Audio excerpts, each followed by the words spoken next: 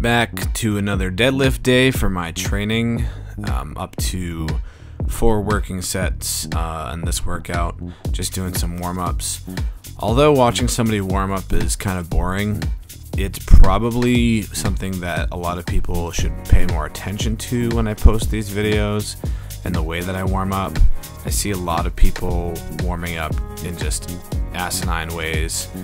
Typically, a framework I'll give to people is take your target weight for the workout and then just do percentages of that. So start with like 50% of your target weight, then 60, 70, 80, 90, and then obviously the target weight itself.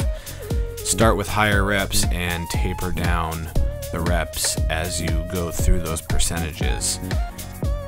So if you're doing sets of 5 on your working sets like I'm doing today, you don't necessarily have to do sets of 5 on all of your warm-up sets.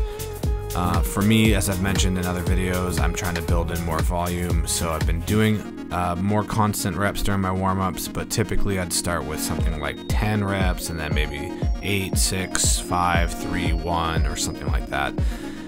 The more warm-up sets you can do is great. They don't take a lot out of you. They make sure you're nice and warm for your working weight, and it's a great opportunity to practice your technique.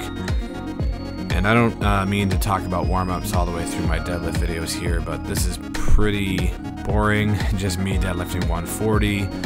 Nothing really to note about my technique.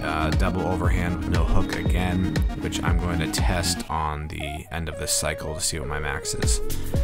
As I've mentioned before, doing these back extensions, I was kind of going a little too fast previously, so I tried to slow that down. It felt a lot slower to me. It looks a little slower on video, so I definitely could still do a better job with that.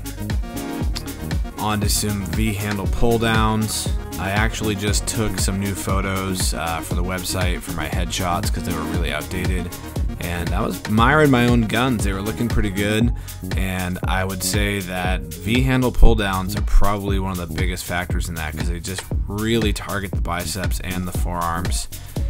These are challenging for the forearms as well, especially after doing double overhand no hook deadlifts, and I really just struggle with these from a breathing and conditioning standpoint. I am very tired during these sets. In fact, you can see me stop a couple times and try to catch my breath, and like right here. And so doing 4 sets of this was tough, and in the next week the sets will be bumped to 5, so that's going to be a real big challenge for me. Definitely not looking forward to that. Finishing off with my French curls with the cable machine, again targeting the forearm, really trying to work that grip strength as much as possible. Realized during this particular set I was rushing quite a bit, which is why I did that slow finisher rep there.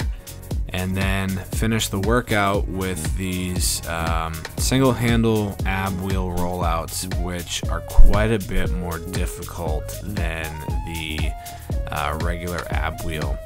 But I will say, even though they're harder, I feel like it puts more of the pressure on the arms rather than the core.